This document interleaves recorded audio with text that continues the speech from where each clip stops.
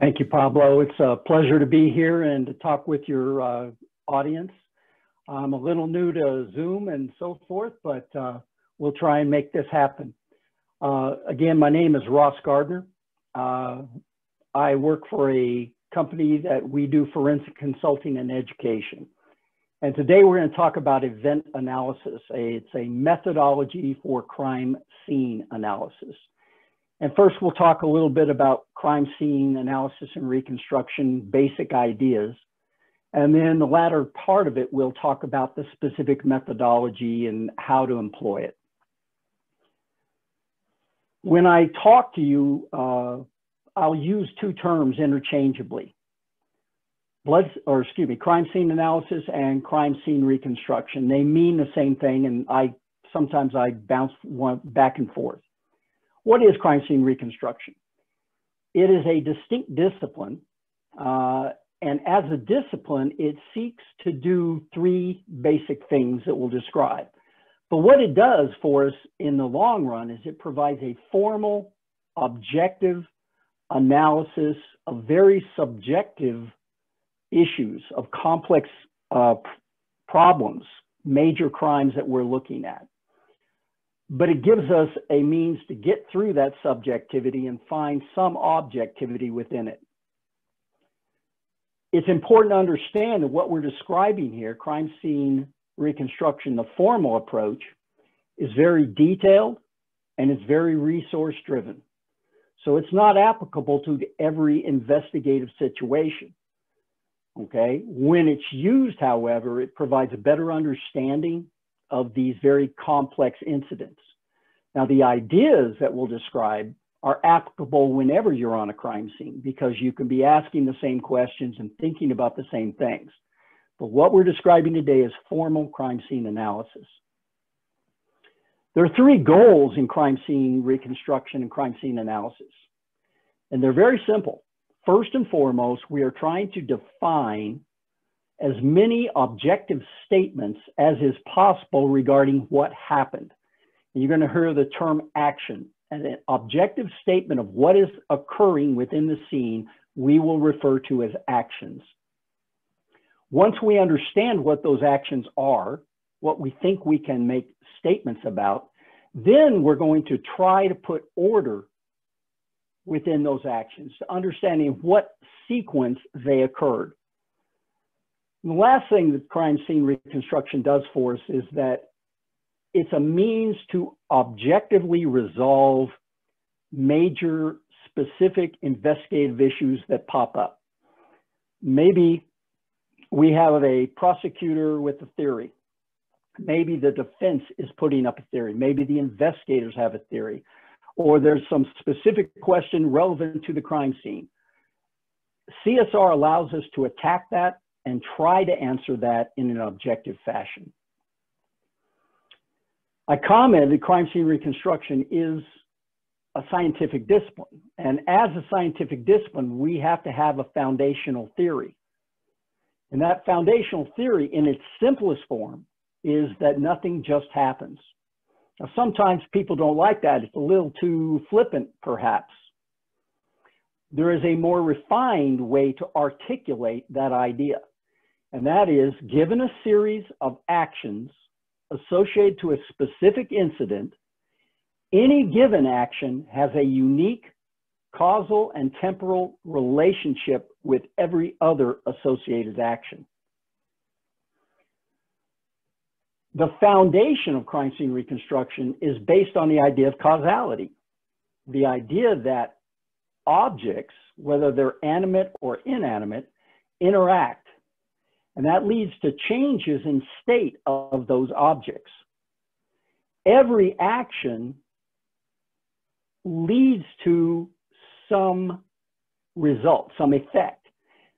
And of course, there has to be a change agent, some cause that led to that creation of that action. When we understand these cause and effect relationships, we're better able to understand what's happening, what are the actions that are occurring, and then in what order these actions are occurring. When you think about any scientific discipline, our theory has to drive the analyst's behavior. So as our theories told us, we're looking to define actions, changes in state. We're looking to put order to those actions. And what that gives us in the long run, this is called unique phenomena investigation. We don't have a standard. There's no picture, video of what occurred. So we have to have some objective standard that we can test the more subjective aspects of the investigation against. You know, maybe there's a claim by the suspect that the victim was standing and attacking him when shot, whereas the investigators believe he was shot while he's on the ground. Crime scene reconstruction hopefully allows us to decide which of those is refuted and which is corroborated. There are some supporting principles we'll talk about in crime scene reconstruction. A lot of them, if you've been in this business for any period of time, you understand. You may not have put these words to them, but the ideas have always been there because that's what we do in crime scenes. And our specific principles that guide us through this process are causal connection, the idea of cause and effect. We apply Locard's principle of exchange, the idea of associations. We're going to talk about chronology, both time, when did something happen, and sequence, in what order did it happen.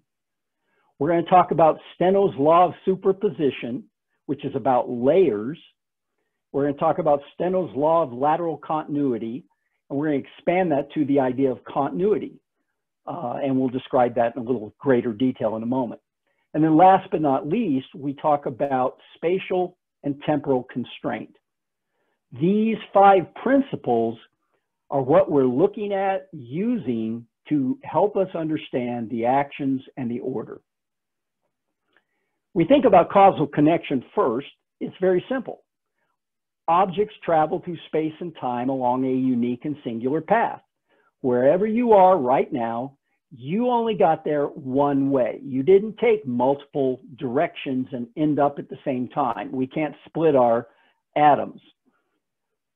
And objects, when they're traveling down their path, only change when there is some force affecting that change. And those forces might be the interaction of other objects, a bullet striking the body, bullet striking the wall, blood stains being deposited on the wall. Or they may be fundamental forces, gravity or radiant heat or something of that nature. But what goes on is these interactions hopefully lead us to identifiable changes in state of the objects in the scene, and very often to the creation of new artifacts, blood stains, fingerprints, DNA, whatever. Keep in mind, we're never going to understand all of these causation relationships. That's not possible. But what we're hoping is that we get enough of them that we can start to get a picture of what's happening. And to kind of give you a visual of this, you think about, we've got a gentleman and he's in a crime scene and he's moving down his path. He's moving through that scene independently wherever he's going to go. And around him are objects. There might be furniture, as in this case, the blanket stand. And it's moving through space and time. It might be static in space, but it's moving through time and it's where it is. The two don't really interact unless they come together. Well, now let's introduce a gun. But the gun's of no value unless we introduce bullets. So now we've got bullets introduced, and unless we bring the two of them together and then shoot the gun, it has no value. But as soon as we shoot the gun, now we start getting artifacts.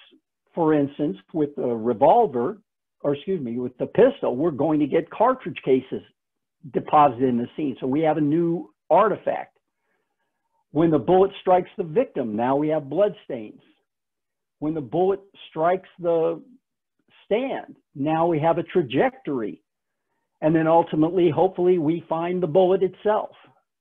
So all of these interactions help us understand what's happening, where it's happening, And hopefully, as I said, are leaving sufficient evidence that we can distinguish that these things are occurring. When we think about causal connection, there are two types that we're concerned with. First and foremost is the idea of direct, and that's the easy one. I pull the trigger, the gun goes off. I open the door opens. Direct cause and effect are critical pieces. But there's another form of causal connection, that's the causal chain. Sometimes it's referred to as a hierarchical chain. So you think about that, before I can fire the gun, I got to bring the gun to the scene and I have to load the gun. So there's a causal chain that connects those actions. In its simplest form, think of causal chain as they came, they killed, they left.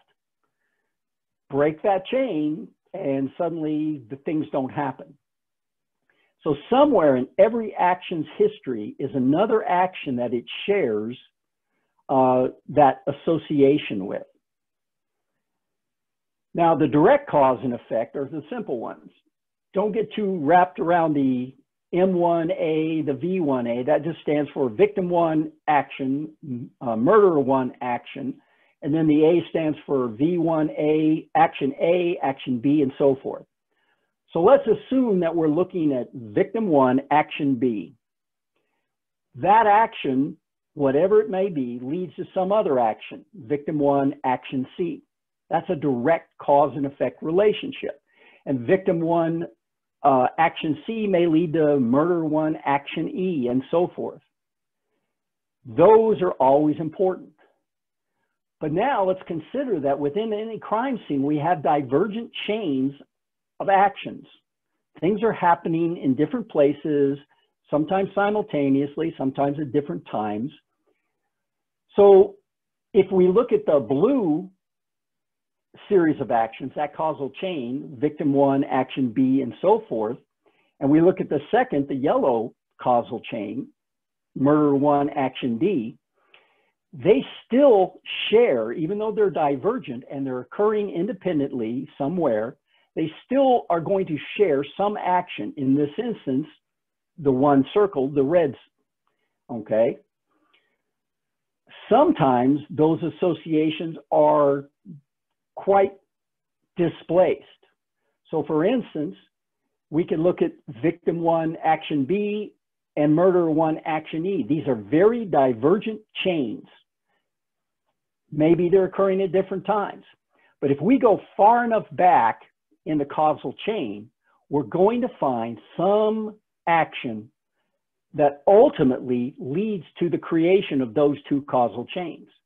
In this instance, it's 2 steps back, murder one, action B.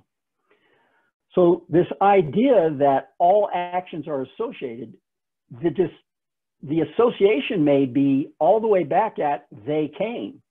We may not be able to make any other association other than they came, they entered the room, but it's still an association. And that causal chain helps us if we understand it. So let's talk Lockhart's principle. Lockhart's principle has been around a long time. You know, generally speaking, we say that every contact leaves its trace. And in its original form, of course, it was the basis of almost all trace evidence examinations. But let's expand it to a more macro view. Objects interact and they leave evidence of that interaction. So we're going to look for those associations. Chronology is the idea of time and sequence. In archaeology, they refer to it absolute is time and relative chronology as sequence. And what we're going to find is we're going to use very simple sequential relationships between several actions. And we're going to create building blocks that will allow us to put order to a very complex event. Of course, the recognition of both direct cause and effect relationships and the causal chains helps us to define this chronology ultimately. Probably the most important is the relative chronology, the idea of sequence. In crime scene reconstruction, that's probably one of the more critical pieces. When we encounter two actions, we believe something happened here and something happened here. To understand that chronology, we ask three simple questions. Did this action precede this action? Did it follow this action? Or did it occur simultaneous to this action? That is the building block. By recognizing the relationship between different blocks, different actions. And as the more relationships we build, the more we start to fill in the overall chronology, the overall sequence of events. But in this day and age, absolute chronology is getting to be very important as well. If you think about it, very rarely can we go anywhere where we're not in the view of a camera, where there's not some audio or video recording. Absolute chronology is about time. When did something happen? So whenever we can interject a specific time into the crime scene reconstruction, we will do that. You know, we used to use time of death determinations and computer-aided dispatch. Somebody's on the phone while the crime is being committed and we hear what's occurring, some part of it in the background, where we can then understand when something's happening. Steno's law of superposition. First and foremost, who is Steno? Nicholas Steno, Nicholas Stenz, is the grandfather, if you will, of modern geology. He wrote his laws in the late 1600s. And of course, archaeology is a subdiscipline of geology, and it is still applicable. These laws are still applicable and are used repetitively in archaeology. And what Steno said with regards to superposition was very simple. He said that strata and artifacts are deposited in a time order from oldest to youngest unless otherwise disturbed. So if we're looking at layer A, layer B, layer C, and layer D, we know that layer A preceded B, B preceded C, and C preceded D. Well, in a dig, an archaeological dig, that obviously there are many layers. But do we have layers in crime scenes? And the answer is yes. And they're there more often than we think. So here we've got the woman laying in her blood. We've got the cola bottle. We've got the cell phone, and we've got the purse. The bottle is beneath her hair. So the bottle must have preceded her arrival there. The cell phone is on top of her hair. So in its final position, the cell phone must have happened after she was down. And the same is true of the purse. The purse overlies her hair. So more often than not, if you take the time to look in crime scenes, we find layering. And that layering is very critical and very helpful in trying to understand what's going on. Steno's law of lateral continuity is another one that's of some importance, and we're going to expand it, but let's talk about what Steno said first. Steno said that disassociated strata that are similar can be considered to be from the same depositional period. So let's say we're in a dig and we have layer A 500 meters over here and layer B over here. If there's enough similarities between the two layers, even though they're disassociated, layer E has interjected itself from some fashion. If there's enough similarity, we can consider them to have been deposited at the same time. Does this occur in a crime scene? Well, yeah, it does. Not as often as we might want, but consider this example. You go to the scene, and there you find a gun and a dead person. And on the gun, there are small impact spatter that are of a specific DNA back to the individual of a specific size, you know, a general range of size. And then an hour later, 2 hours later, we encounter a suspect. And on the suspect's sleeve or on his hand, we find similar spatter. And it's the same DNA, it's the same size. do we not consider that to be from the same depositional period? Yeah, generally we do. But we'll find those situations in crime scene reconstruction not as often, but I do want to talk about continuity in general, because we can expand the idea of continuity and think about that just as a basic idea. In crime scenes, the continuity of a layer can be intact or it can be disrupted. So let's assume that we're at a scene and someone says, hey, the bad guy left and went up and over this hill through this grass. Well, as we look at the grass, the layer is not disrupted. There's no indication of that. Whereas if we had arrived and had found the disrupted layer, we would have confidence that, okay, that did occur. In crime scenes, we'll find these layers, sometimes cobwebs, in windows, sometimes in dirt, dust, things of this nature, where the continuity is either intact or the continuity is disrupted. And that helps us understand whether something could or could not have occurred. The last one is an interesting one, because when you get right down to it, spatial and temporal constraint is about common sense. But the bottom line is, in a courtroom, you and I cannot refer to common sense, because somebody's going to turn and say, the jury or the judge's common sense is just as good as yours, so you don't get to talk about that. So we have to be a little bit more specific. Spatial and temporal constraint deals with limitations in both space and time that will give us indicators to support or refute that some particular action occurred or did not occur. Spatial constraint is about, can the action occur within the involved area? Is there enough room? Will it fit? Or, for instance, if someone says, I was in point A in the room and I saw Joe shoot the victim, can he actually see that? That's another concept of spatial constraint, that visual constraint in that instance. Spatial and temporal constraint deals with, can that action be accomplished within the time claimed? And many an investigator has run this path when presented. Somebody says, I was somewhere and I couldn't get to where the crime occurred. Well, what do? We go out and we decide, is there enough time to get from point A to point B? So spatial and temporal constraint can be helpful when we're looking at crime scenes. Give you an example of spatial constraint, kind of maybe make it more evident. Had a situation, we've got a ring of blood drops on a floor at a shooting scene.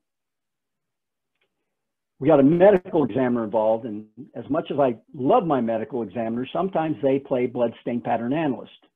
And in this instance, the medical examiner looked at this series of rings of blood stains, and he stated that told him that the victim had turned around in a circle, creating that ring of drops. So here are our drops.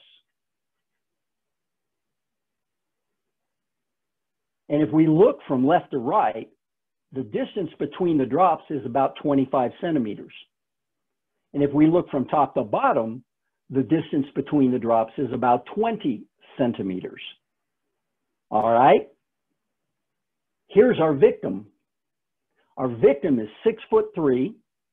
He weighs 220 pounds. Can't put that in metric for you, I'm sorry. He has a shoe size of 12, or about 30 centimeters, and he has a 44-inch chest. Now, his wounds were to both this shoulder, this elbow, and his head. How does a man who has a 30-centimeter foot pirouette in a circle and create a 20 by 25 centimeter series of blood drops? That didn't happen. So this is qualitative spatial constraint. We say, hey, it won't fit. He won't fit. And we know that this idea that he turned in a circle didn't happen. Sometimes with spatial constraint, we can define that qualitatively. We can put it into numbers. All right, so these are some background ideas. We've got a theory. Our theory in its simplest form is nothing just happens. We've got some principles that we describe: causal connection, Locard's principle, chronology, superposition, if you like, just say layers. Layers, continuity, is it disrupted, is it not disrupted, and spatial and temporal constraint. Now, what we need is a methodology to put this stuff in play. And the methodology we're going to talk about today is called event analysis. And we'll talk, there's multiple methodologies out there. They all follow similar paths, but I'll describe event analysis. And keep in mind, all of this overlays the basic idea of scientific method. We are asking and answering small questions in order to answer a larger, more complex question. Why do we need methodology? Anyone who understands the basic theory and understands these principles could arbitrarily apply them in a crime scene and probably come to some opinion and probably gain some knowledge. But methodology is what defines work and effort as scientific. Because a methodology puts us on a path, keeps us with a focus, and we're not doing things willy-nilly or haphazardly. By following the same path repetitively, we're more likely to produce verifiable results. Whereas if we do it haphazardly, we may not get that. So understanding and applying an established methodology is very important. Every once in a while, we encounter crime scene analysts who just say, well, I do it, kind of like Nike. You have to have direction, you have to have focus, and methodology also provides standards and controls that keep us on our path. There are certainly various methodologies. The primary published methodologies include event analysis, which Tom Bevel and I articulated some years ago. And be very clear, we didn't invent anything. What we did is we took all of the themes and information that had been provided in the 100 years previous, where people were talking about crime scene analysis, and we just tightened it up and articulated it a little more distinctly. That's all we did. So we didn't invent anything, we just articulated it. There's another one out there, if you know Chisholm and Reinerson's book, it's called Storyboard. Again, very, very similar to event analysis. It does not vary in any dramatic fashion. It might use different terms, might use different thought processes generally, but in the big path, it follows the same path. Multilinear event sequencing, MES, is an interesting one. This one comes from outside of crime scene investigation. It comes from unique phenomena investigation, traffic accidents, major traffic accidents, major aircraft accidents, manufacturing accidents, a Bhopal, Deepwater Horizon, where, again, we have no standard to go back and understand it, but people need to go back and understand what happened, why it happened, so potentially it will never happen again. We can mitigate the risks. This was developed by Ludwig Benner. But interestingly enough, I compared event analysis and multilinear event sequencing in a paper some time ago, and there is little, if any, difference between the two methodologies. Crime scenes are unique phenomena investigation. Again, we don't have a standard to compare to. We're working in the blind. So we'll discuss event analysis. I want to start by talking about some basics. There's some words that I'll use: the crime and or the incident, sometimes I describe it as the incident because not everything we investigate is a crime, but the incident encompasses what we're investigating, what happened here. That incident is made up of macro components. We'll call them events. Think of them as like chapters in a book. They came, they began a burglary, they were interrupted in the burglary by the homeowner, they killed the homeowner, they continued the burglary, they left. So they're like chapters in a book. Each chapter tells us something about what's going on in the big picture. Each chapter is made up of those actions. Originally, I used to use the term event segments. I still refer to it as event segments. I've kind of just gone to actions now, but event segment or actions are like snapshots of the crime. Imagine that we were there at the very moment that things were changing, and we could snap a picture and say, oh, there's the bullet striking the victim. There's the bullet exiting, striking the wall. Actions are these snapshots. Every action has to be based upon evidence and data. They should not be inferred. And they should be based upon objective evidence and data, which means crime scenes and forensic data.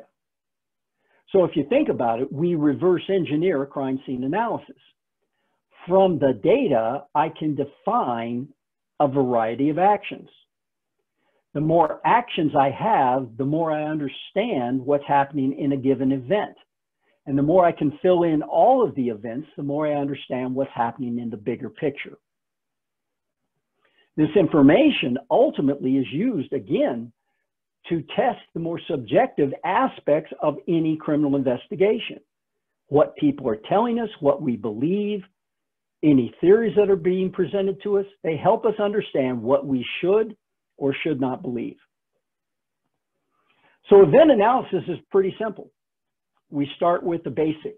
You gotta have your data. So we collect data. We'll talk about each step independently. We then set forth those actions. We look at the data and we say, okay, what actions can we state based upon the data present? Then we try to put those actions, which come to us randomly, into little pots, because we can't take this on as a big picture. It'd be like taking on a jigsaw puzzle where there's 500 pieces. It's not going to work. So we have to find related actions that we can work little pods of to understand. We then sequence those actions for each of those areas or events, or however we choose to break it out. We'll talk about auditing. Auditing is just the idea of that when we're presented with a contradiction or a contradictory information, we have to run that down the rabbit hole and see if we can resolve the contradiction. And we certainly encounter contradictions in crime scenes. Once we get to that point, now we know what's going on over here. We know what's going on over here. We want to try and order the events themselves. In other words, we're going to try and bring the whole picture back together. And then ultimately, we're going to complete the flow chart. Now, we don't talk a lot about flow charting here, but you'll see some examples. The flow chart is a critical piece. Back when we start sequencing in step 4, as we start to understand the order of sequence, we have to capture that in a physical document. If we don't, these complex scenes become too convoluted and too complex to keep straight in our head. So ultimately, we're going to have a document, a flow chart that describes the actions and the order of in which they're occurring. So we complete that and then we validate it. And by validation, I mean simply that we sit down and we really challenge what we've said and what we've written. And then, of course, ultimately, we need to have a peer review. We need someone to come in after we're done, after we think we know what we know, and challenge what we've said. So let's talk collect data. Where does our data come from? Remember, actions are based on, they're like snapshots of the crime scene. Thus, they have to be based on physical evidence. They have to be based on some type of evidence. So the crime scene, the conditions and the context we find there, whether it's as we're there working it or later on when we're going through the photographs, when we're looking at them in greater depth. We gain data from the artifacts on scene. And of course, we send those artifacts off to specialists who look for fingerprints and DNA and trace and whatever. The more refined the data, the more refined the actions become. And of course, forensic pathology. We can't live without our forensic pathologists because the body is an artifact and there's a lot of important information that comes to us from the autopsy information. But keep in mind, we want to use objective data. We don't want to pursue testimonial evidence. Testimonial evidence is subjective. In 1895, Hans Gross, the father of the modern criminal investigation, wrote the first criminal investigation text. It was Handbuch für Untersuchungsrichter, that's German, Handbook for Investigators. In it, he said very simply, and this is 1895, he said, when investigators go around heaping testimony upon testimony, they will be led from the truth. Gross was a proponent of crime scene investigations, crime scene analysis. He is the reason we do what we do in crime scenes today. So we're not going to introduce testimonial evidence if at all possible. And if we do it, we're going to use it very, very cautiously. The crime scene analysis is used to test the testimonial evidence, whether we should believe it or not. So we have our data. As we go through the data, we have to ask questions. Remember, we're using scientific method. We have to figure out where our actions are. And every time we encounter an object or some data element, there are 4 questions we have to ask of ourselves or ask of that item. And those 4 questions should always be in your mind. On scene, off scene, doesn't matter. We're constantly asking these 4 questions. First and foremost, what is it? It's a gun. It's a blood stain. It's a bullet. Well, those are the easy ones. But how often do we encounter objects in crime scenes? We don't have a clue what they are. We have to run that down. The next question is, what function did it serve? Just because an item has a particular function doesn't mean it was used in that fashion. So a bookend in the scene may be a bookend, but it may have been used as a blunt instrument. Some pantyhose found in the scene may have been used as a ligature. So not only what is it, but what function did it serve here? Then we look, I think I'm too far. I might apologize. I'm on the wrong one. Let me get you where I need to have you. I got 2 screens and every once in a while I look at the wrong one. So these are our questions. The third question is, what interrelationships does it have to other items of evidence? What associations can we make? And this is a broad question. DNA obviously makes associations. Fingerprints make associations. Trace evidence make associations. But we find other associations. In bloodstain pattern analysis, we may find a cast-off rising on a wall, and then there's impact spatter. That probably represents an association. The cast-off is part and parcel to the attack that was occurring where the impact spatter was going. So there's no limit to asking this question. There are many, many associations. We have to keep our head on a swivel and really look for, well, how do I make these different associations? And then the last one goes to that issue of chronology. What does this data element, what does this artifact tell me about time and sequence? So with those 4 questions in mind, I'm looking at everything I'm seeing in the scene, and I'm going through this repetitively and looking and asking and answering wherever possible. It's important to understand what an action is. An action is not a statement of evidence. There's a bullet hole on the wall. There is a blood stain on the door. An action is a statement. And in order to define an action, we have to have an actor. What is changing? What's undergoing change? Maybe that's a person, maybe that's an artifact. Maybe that's a piece of furniture, a wall, whatever. What is the action?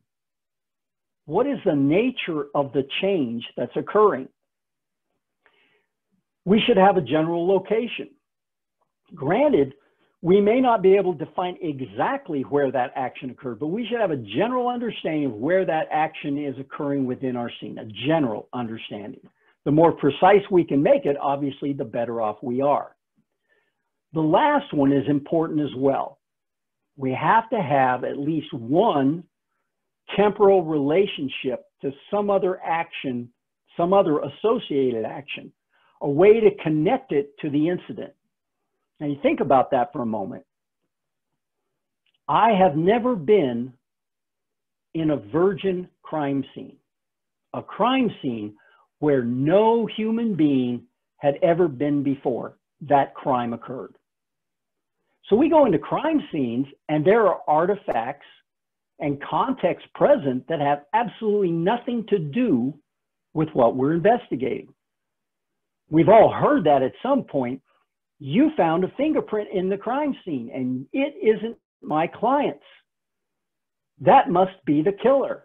Well, when was that fingerprint deposited? A day before? A week before? A month before? So when we have an action, in order to be confident this action belongs within the crime scene analysis, we have to show that one temporal relationship, some way to connect it back to something that's going on that we're actually investigating. So remember, actions are not statements of evidence. What they are is we take the evidence and the data and we reduce it down to a statement. So the presence of a cartridge case and a bullet in the wall, that's the data, that's the evidence. That tells us that a bullet was fired along some particular trajectory. The presence of an impact pattern blood stain at a particular location that belongs to our victim and he has wounds tells us that there was a force acting on the victim in a particular location. So always define your actions, not as evidence, but reduce them down to what they tell you. What do you know based upon this item or these items of evidence? As we go through and we define these actions, the direct cause and effect relationships are always going to be important, but we're also going to find some unique actions that are going on that we may or may not think are important to us. So let's talk about causation stability. And think of it this way. Causation stability relates to the idea that we have a chain of actions that ultimately end up in some result. Our guy is dead on the floor. Some of the actions that we identify are contingent. They are dependent on that ultimate result, or the ultimate result is dependent upon the action more appropriately. But then again, we will encounter actions. We'll know something's happening, and those are not dependent. They may be non-contingent. You know, an item was knocked over, a piece of paper was deposited on the floor. These are not dependent on the ultimate end result of what we're investigating, that dead guy. And to make some sense of that, I'll give you a hypothetical. So imagine that I'm taking a trip and I'm going to travel to Seattle. I'm going to fly in seat 32C. I'm going to transfer in Salt Lake City. I arrive and I take an Uber to my destination, the waterfront Marriott. And then I go to the Starbucks next to that the following day, where I meet my future spouse and I fall madly in love. So I move to Seattle, I get married, and a child is born. We have a causal chain. Child is born is the ultimate effect. The travel to Seattle, staying at the waterfront Marriott, going to Starbucks, meeting the person are all contingent. They are dependent to ensure that the end result, the child is born. If I don't travel and I stay at home and do this on Zoom, then I'm not going to meet the future spouse because I'm not going to be at the Starbucks. Thus, the child will never be born. If I stay instead of the waterfront Marriott, I go to the airport Marriott. Well, when I go to Starbucks, I'm going to go to a different Starbucks. Thus, I will not meet my future spouse, and thus the child will not be born. So these are contingent. That ultimate effect, these are very important to getting there. On the other hand, let's say that when I arrive at the airport, they say, hey, Mr. Gardner, we're going to upgrade you. We're putting you in 6C. So now I'm up in first class. That doesn't change this causal chain. The child's still going to be born. Or maybe when I get to the airport, I can't find an Uber. So instead, I take a yellow cab. But it still takes me to the waterfront Marriott, and the causal chain continues, and the child is born. So both forms of these actions occur. We're going to see both forms, the really critical ones, the ones that really tell us a lot, and then we're going to encounter these random ones that may at the time seem of no importance. But very often they do have an importance, and we'll talk about that. Because what they may often do when we're trying to put everything back together is they may allow us to correlate the sequence of very divergent paths of actions. So what I'm really telling you is that when you encounter these non-contingent, these non-dependent actions, don't ignore them. Keep them in mind. You know they happened. And at some point, they may help bring the big picture together. When we talk about actions, I like to talk about documenting them. When you are looking at data, you think about a criminal investigation, you think about all the forensic reports, all the hundreds of photographs that may come to you, all that time in your notes spent on scene, all the information in the pathology report. That's overwhelming at times. And every once in a while, we'll be going through and we'll see one piece of data somewhere, and then we'll correlate to something we saw in the pathology report or whatever. And suddenly we go, aha, that allows me to make a statement of action. These actions come to us in a completely haphazard format. There's no order to them. We just recognize that given these pieces of information, I can make this statement. When you know what that information is, you've got to capture it, okay? You have to make a statement. What does it tell me? And then you have to capture that data right then and right there. Because if you don't document the action, if you say, well, I'll come back to that and I'll write it down later, 2 hours later, you may forget that you made this correlation. It's completely possible given the complexity of the criminal investigation. And if you don't capture the data, where specifically you found that information, that'll come back and bite you as well. You've got to capture that right then and right there. And be specific.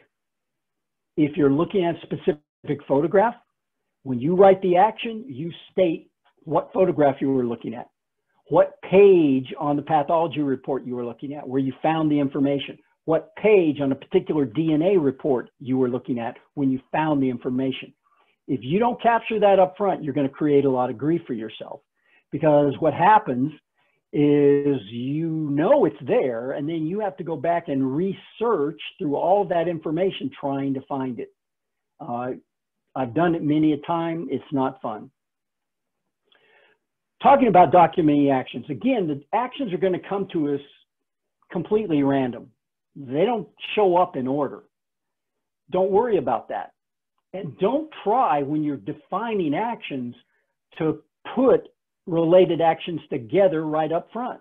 That's a particular step, okay? That's the next stage. Now, if there are obvious relationships, you see, for instance, the shot was fired, striking a wall, the victim was upright and then received a perforating shot, and the victim transitioned to a kneeling position. Based on the data, you're able to make those three statements. They have an obvious relationship. Sure, put them together. But don't get too worried about making relationships yet. Right now, we're just looking through the data, saying, what, if anything, can I make statements about? What's going on? What's changing? And that leads us to the next step, and that is seeking related actions. Think about the jigsaw puzzle mindset. We use it quite often in criminal investigations, crime scenes. Our investigation is a giant jigsaw puzzle. All of the pieces are, and the clues and the data and the artifacts are our puzzle pieces.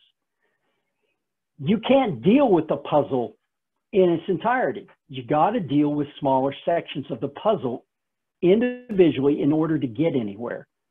Now, you can go in and you could lay out all your puzzle pieces, and you might haphazardly or luckily put one or two pieces together. But generally, that's not going to lead you anywhere. So what we're going to do is, once we have all these actions identified, we're going to start seeking relationships. Now, to do this, there are various ways. Remember that the incident is made up of macro components, those events.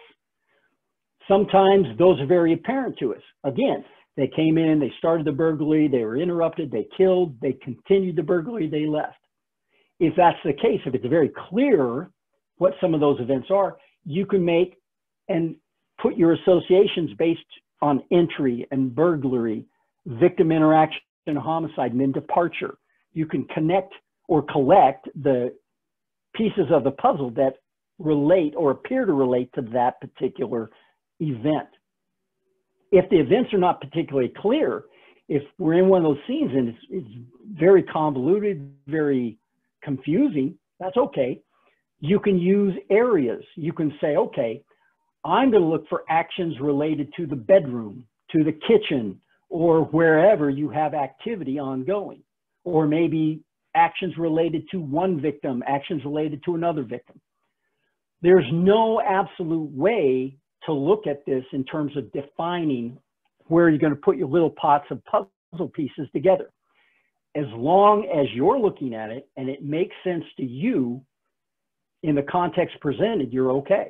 But you've got to go through the step. You've got to get your little pockets of pieces. Because once you've got the pockets of pieces, we've got the red down here, we've got the black up here, and then as with the jigsaw puzzle, we always look for a beginning and an end. We get that outline to give us some idea of where to frame all of this. Now we have something to work with. This gives us focus. So the next step is where we start sequencing. And what we're going to do is we're going to use temporal order of actions to try and figure out which actions of that related group go where. And this is exceptionally important. It's not enough to just know that an action occurred. Imagine that you had a book and you tore all the pages out, you threw them up in the air, and they all came back down on your desk.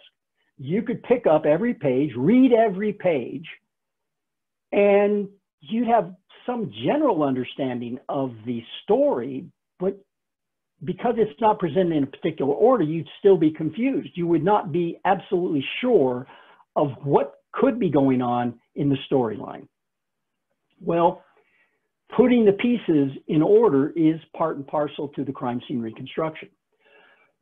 Realize that our order will always be partial. If you get a crime scene reconstruction, you go A, B, C, D, E, F, G in linear form, you're wrong. I pretty much can guarantee you that. We're never going to see all of the relationships. We're never going to understand all the chronology. We're only going to get a partial picture. That's all we're going to get. that picture is going to be very convoluted. There'll be varying divergent chains, and then causal chains that will reconverge and then diverge again. But we have to capture it. And as we described, this is the point when we start capturing it in a physical sense. I generally work with a whiteboard and Post-it notes. You don't want to do this on paper because it's going to change and change dramatically over time. So as you start to recognize some relationship, you put it up on the Post-it board, you draw a line, say, hey, this follows this, and you draw that line. And then you add them as you go along. But as I said, don't do it on paper just yet, because that flow chart will go through multiple iterations. So we work this sequence in these smaller sections, okay? And we have this flow chart, and we start flow charting now, and we never really stop. Flow charting is going to be continuous from this point on.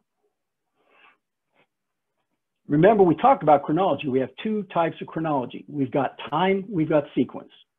Both have value, but in honesty, the sequential is probably more important to crime scene reconstruction. We're looking at two actions. We ask very simply, did this action precede this? Did it follow it? Was it simultaneous? And we ask that about every action to every other action. As we build little causal chains, if we know that the beginning of this causal chain followed some other action, well, then we know that causal chain, all the rest of that causal chain followed that action as well. So you start capturing this, and with time, what happens is the picture starts to become less muddied. We start to see a little bit more clearly about the activity and order. Talked about auditing, and auditing very simply is just running down contradictions. You think about it, every scene has contradictions, some more than others. And auditing is just a way of trying to resolve the contradictions if that's possible. We can't resolve all contradictions. And we're running things, we say in the United States, we run it down the rabbit hole. We're going deep, trying to figure out various and we really look at causal chains to decide when a causal chain breaks down that would allow us to know that that couldn't have happened. And to understand auditing, I'll give you a very simple example. So I had a situation in which a young man died of a gunshot wound. The police went to the scene and they determined it was suicide. And because they determined it was suicide, they started making mistakes. They kind of rushed things. They did not document everything because, hey, it's a suicide. Well, the father came along after the fact and he said, no, my son was murdered. And there were various aspects, some very important aspects of the scene that were not documented. One of the claims that the father presented, and it was brought to the father by another analyst, was that his son was dragged and moved to his final position after he was shot somewhere. But he did document the wound to the back of the head.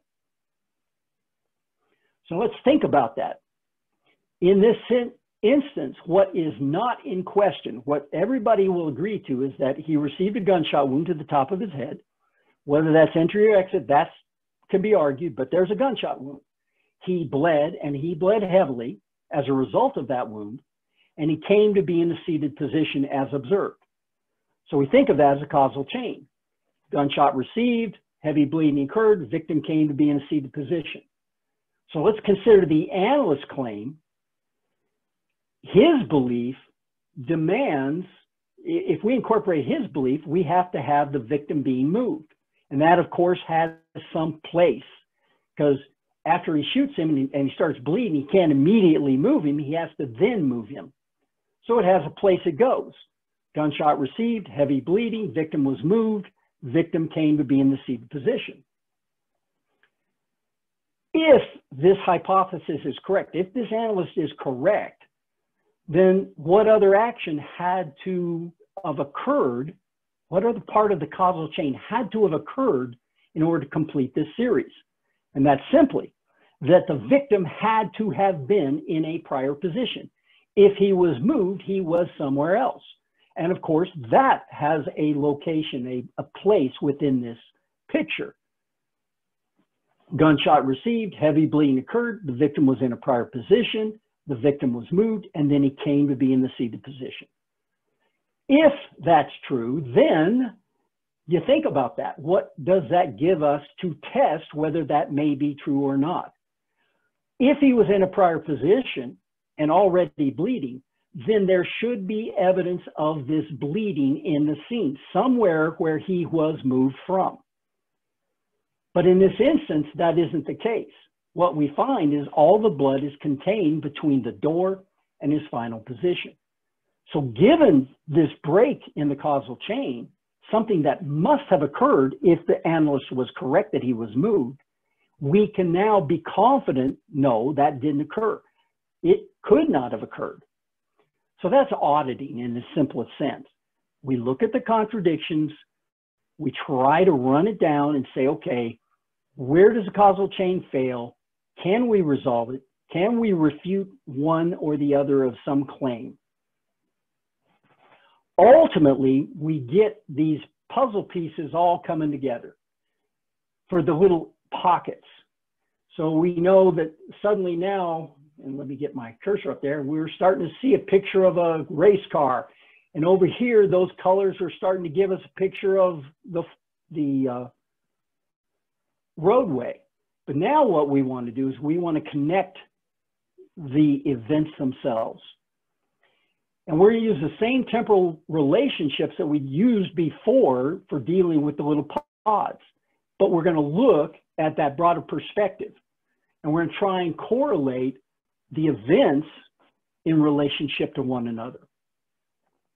And you think about it, we have an event A, we have an event B, we have an event C, event E, and event D. Well, maybe we can connect event B action 1 and event D action 1, and we know that they must have occurred after action A or event A action 1. So now we draw the line. We now have some relationship between those. And maybe we can connect action 2 of event A to event C action 1. And then maybe we can connect event B action 2 to some event in C or some action in C, and ultimately to E.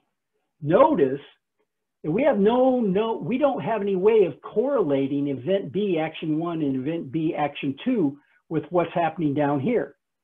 Nor do we have any way of knowing how this relates to these actions or this action. But there's no line, so there's no relationship. All we know is these preceded that, which then means this causal chain is intact. This preceded that, which means this causal chain was intact. And this preceded that.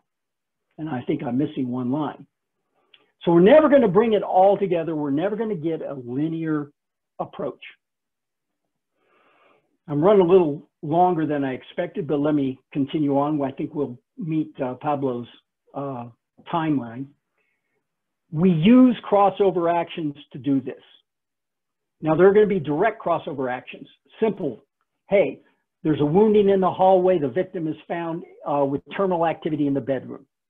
That's a direct relationship. It's very apparent that will connect what's going on in the living room with what's going on in the bedroom. Those contingent actions will help us. But remember the non-contingent actions. Those non-contingent actions can be helpful as well. So let's take an example. We have two people dead in the scene. One is in the kitchen, and sometime after they went to their final position, flour was spilled onto the floor and onto them.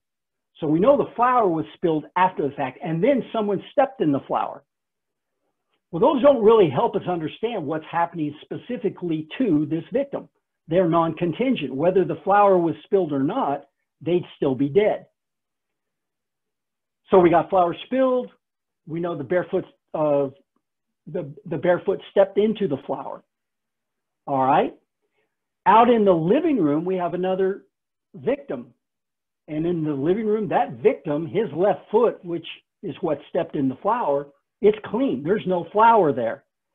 But as we look at it, we suddenly encounter that there's flour in kind of the form of a footprint underneath the victim's body. That, again, is not really contingent to what happened to him in this room, but that information, the floor was stepped on, the victim two then fell into position. We can then start to connect. Well, the barefoot stepped into the flour, and oh, by the way, the flour spilled on victim one in the final position. So this is how non-contingent actions can help bring these divergent chains together. Ultimately, these crossover actions let us fill in our picture. But remember, the picture is never going to be complete. We're never going to see the whole picture. How defined that picture is or is not is anyone's guess. We won't know until we go through the process. Once our flow chart's complete, we want to validate. We want to challenge it ourselves. And this is a flow chart. So what do? You put this up, and over a period of time, you come back to it and you challenge the claims that you've made. Are the statements objective? Nava perceives a threat. Tamayo fires into the master bedroom. Are these statements of action objective? Is there a better way to state them? And then you look at the order in which you presented them. Here, I've got Nava perceives a threat. Nava fires into the master bedroom. I'm saying that happened sometime after Nava and Myers and Tamaya were inside the trailer. By the way, remember we said something can precede an action, something can follow an action, and something can be simultaneous. When I have simultaneous actions, this is how I describe them, or I write them on my flow chart, just so I know that I think they're occurring simultaneously. But the issue is that I want to put this up and I want to go through it over a period of time. Because when you put it up, you come back to it a couple days later and you look at it hard, you're going to see errors. You're going to see logic errors that you missed. And the other thing is sometimes when you have this up, you'll see holes in the analysis. You'll say, I know that some activity is going on here, and that may lead you back into the crime scene to look for additional evidence and data that might let you fill in that blank. Ultimately, we're going to take this, write it up. I don't put it on paper until I've gone through this whole review process, so I'm confident of it, because I don't want to have to create this multiple times. It's going to be on my whiteboard. And of course, for every one of these actions, there's a report that says, Nava perceives a threat. Whatever the foundation of that statement is, will be in the report. Now I'm going to hand it off, give it to someone for a complete peer review.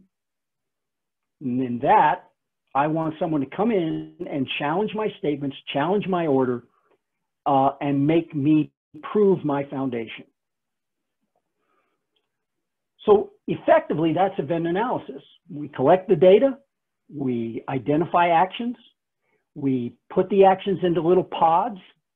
You know, these are related, these are related. We sequence those actions. We audit when it's necessary. When we find a significant contradiction, we try to resolve the contradiction if we can. Then we come back and we have the little pods, the events in order. We try to put the events into a sequence as well. Still using the idea of crossover actions. How does this action in this event relate to this action in this event? Ultimately, we get that final result, we validate it, we peer review it, and we end up with an understanding. And how much that understanding resolves what we want to know or don't know, again, I can't answer that. Sometimes you get we call it DRT, dead right there. Sometimes there's just not enough data in which to really honestly build a good crime scene reconstruction. Other times we may be able to make very, very precise statements about things that are happening. And what that does for us is that it gives us, the methodology gives us focus. The methodology keeps us on track. and it ensures that we go about resolving this complex problem, and it leads to more effective knowledge. And of course, if we have more effective knowledge, we can answer judges and juries' questions more effectively. We understand better what's happening. Crime scene analysis is not hard, but you must follow a methodology. You got to understand those ideas. You got to look for them, whether you're on scene or looking at it after the fact. You have to live by the rules so that your document and your opinion remains objective. And then you can take that objective information and evaluate all of the subjective information that comes to you. Eyewitnesses tell us something. Eyewitnesses aren't always right. Certainly suspects tell us things, and those aren't always right. So that's the value of crime scene analysis. It allows us to objectively decide what we believe or what we don't believe about the more subjective aspects of the investigation. And with that, that is my presentation. And are there any questions I might answer?